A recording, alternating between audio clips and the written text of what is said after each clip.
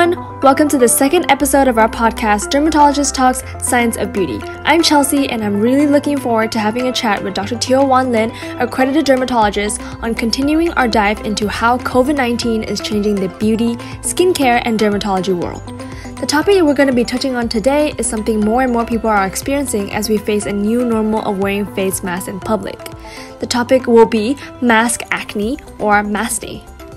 For our listeners, Dr. Teo recently published the first scientific paper on the diagnostic and management considerations of Maskne in the top dermatology journal, the Journal of the American Academy of Dermatology, also on her novel area of research, biofunctional textiles, also known as materials for skincare.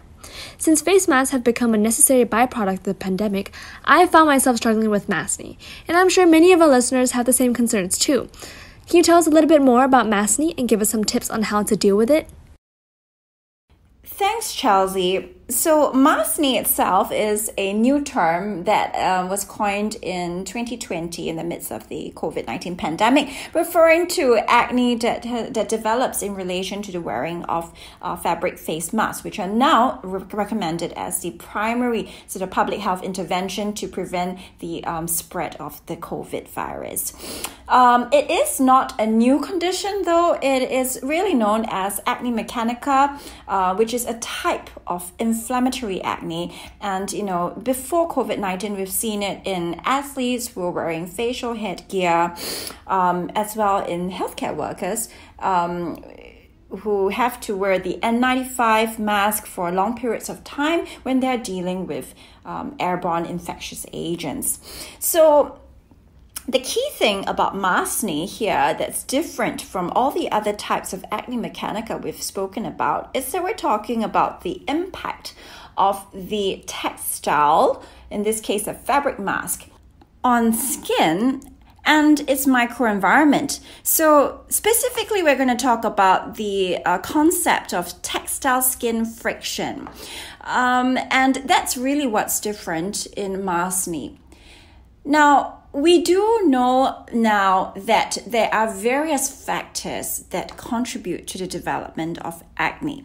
But in maskne, we're talking about how these factors are in relation to the skin microenvironment.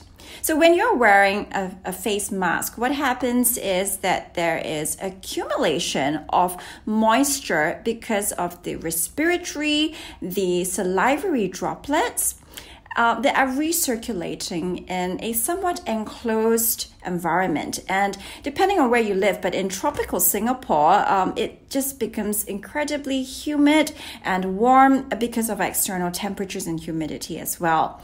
So these are the environmental factors that will change the balance of bacteria on your skin. And this is something we call the skin microbiome.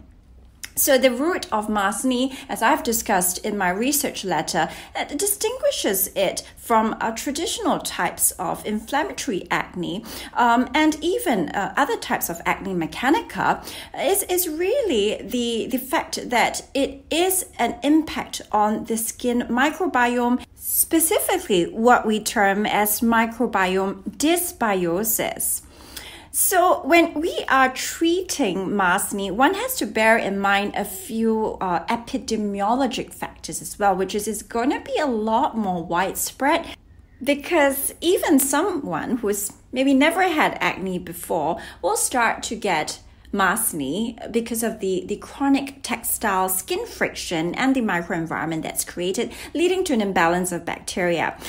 So another point to make is that as dermatologists, if we were to treat all these cases of maskne with the traditional topical antibiotic combinations or retinoid combinations, we're going to find ourselves in a bit of trouble, say 5 to 10 years from now or even earlier.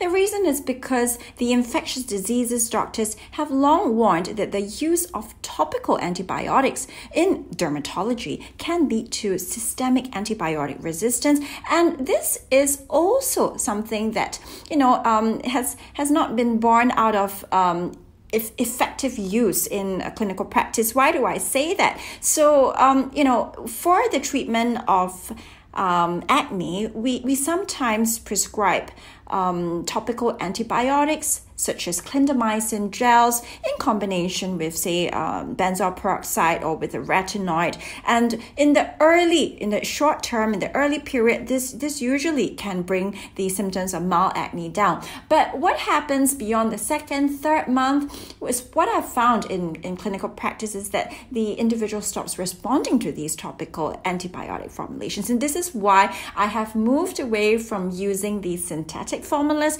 to focusing on botanical antioxidants, those which has been proven to have an anti-inflammatory effect. For example, we use an algae extract, which is chlorella, to treat the symptoms of hyperseborrhea. It controls oil production and is also anti-inflammatory. So the other thing to consider in Maskne is we've spoken about the occlusive effect of wearing a face mask, right, in the microenvironment. So in dermatology, the occlusive effect of in such an environment can lead to increased absorption of anything you're applying on your skin.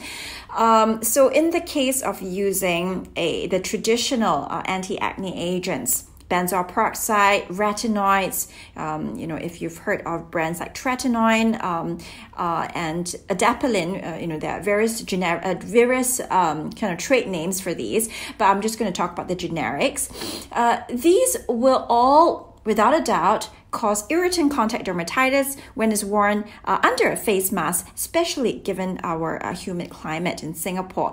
Now, if you do not suffer from acne and even find that you have some dry skin, or even you've been diagnosed with eczema before, you find yourself starting to get bumps around your face. Now, is that always Maskne? I think it's really critical for the public to realize that not all rashes, not all bumps that appear under your face mask are Maskne. So there is a list of differential diagnoses that dermatologists would run through before making the diagnosis of Maskne. So I propose the first clinical criteria for the diagnosis of Maskne in this JAD research letter, and it includes, first of all, the onset of the symptoms. So we consider the time frame of comedogenesis, which is the development of visible comedones, to be around 4 to 6 weeks. So the first thing is it has to fit the timing of wearing a face mask. So probably between 4 to 6 weeks of wearing a face mask for a long period of time, prolonged period, which is commonplace in the current pandemic anyway. You start to develop these bumps under your skin. These are acne-like bumps, right? And also the distribution is over the region I characterize as the O-zone.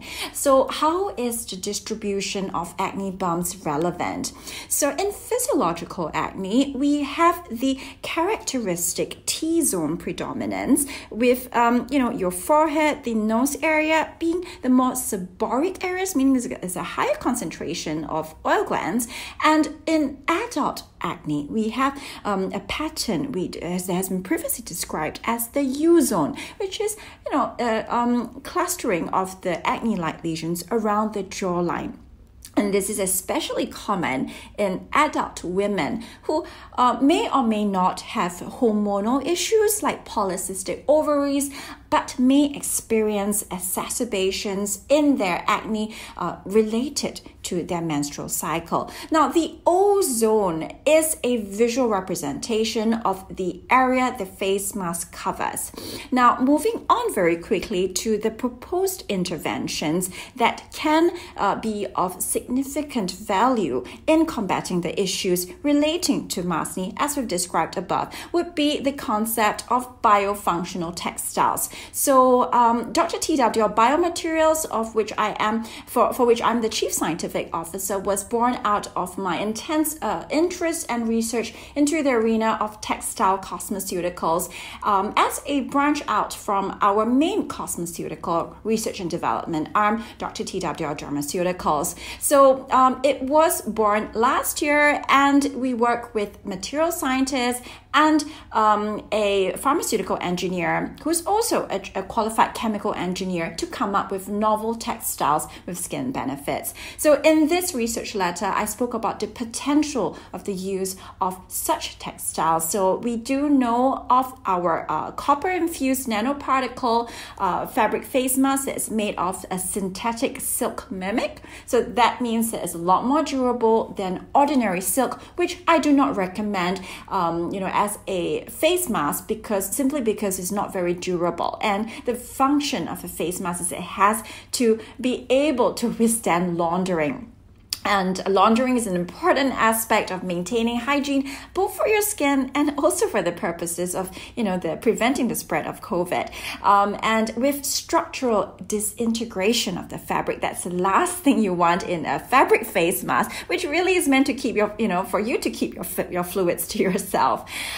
So this copper silk alternative has the benefit of stimulating collagen production based on the benefits of copper, which we spoke about earlier, and it also has broad spectrum antimicrobial effects, which means that it can control the balance of microorganisms, of germs, in particular the bacteria that's involved in acne. Okay, so we've heard about P. acnes, but we've also known in recent dermatological research that it's not just P. acnes. We have an evolving organism known as C. acnes. So the important thing is, instead of using various topical antibiotics, which are of questionable long-term efficacy anyway, we should perhaps switch to a preventive measure. And because of the very nature of textiles having the longest contact time with the skin, it is a reasonable alternative for us to focus our research efforts into.